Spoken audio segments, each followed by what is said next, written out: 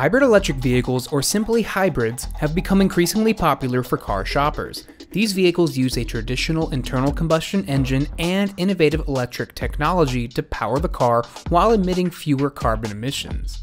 Here we'll explore some pros and cons of hybrids so you can decide if you're ready to purchase or lease one. First, let's make sure you know about the two kinds of hybrids, a traditional hybrid and a plug-in hybrid. Traditional hybrids like a Toyota Prius or a Ford Maverick pair a gas engine with at least one electric motor to provide propulsion. They have batteries with enough capacity to allow the car to run on electricity alone in very limited situations such as low-speed crawling and coasting, but you don't have to plug the car in to charge that battery. How does it charge itself? Regenerative braking, which transfers kinetic energy when slowing down as electricity back into the battery, and using the engine as a generator. The engine can charge the battery whenever the juice starts to run low.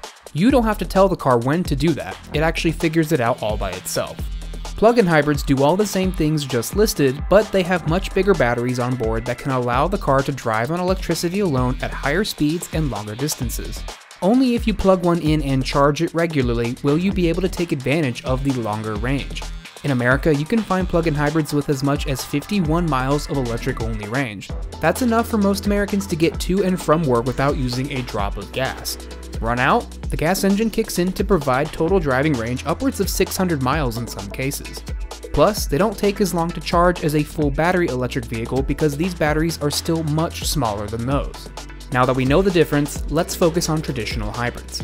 What are the pros? Fuel efficiency. Perhaps the most common reason drivers choose a hybrid vehicle is because they're exceptionally fuel efficient.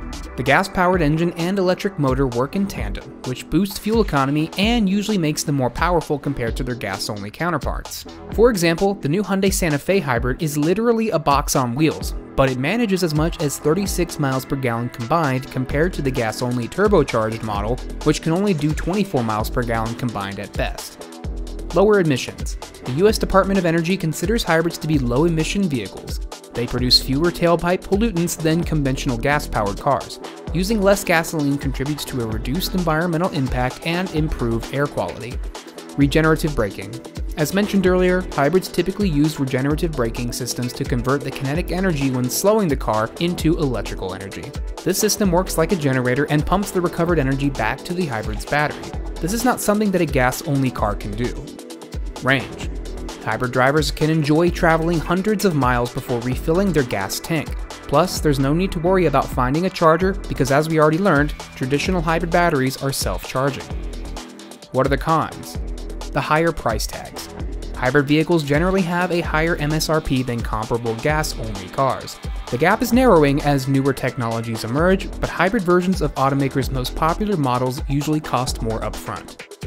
Battery replacement costs. The battery powering a hybrid's electric motor is more expensive to replace than the familiar 12-volt battery found under the hood of a conventional vehicle. If the propulsion battery fails outside of warranty, which is uncommon, you're facing thousands of dollars for a hybrid battery replacement. Tires. The battery and electric motor make hybrids heavier than conventional vehicles of similar size. While you may not notice a significant difference in the handling and performance, hybrid cars require different and often more expensive tires to accommodate the load and offer reduced rolling resistance. Gas usage. Hybrids partially use their electric motor to operate and have excellent fuel efficiency, but still, gasoline is their primary fuel, and owners may experience reduced hybrid benefits on the highway and in cold temperatures. If you're interested in a zero-emissions vehicle, you should consider a full battery electric car instead.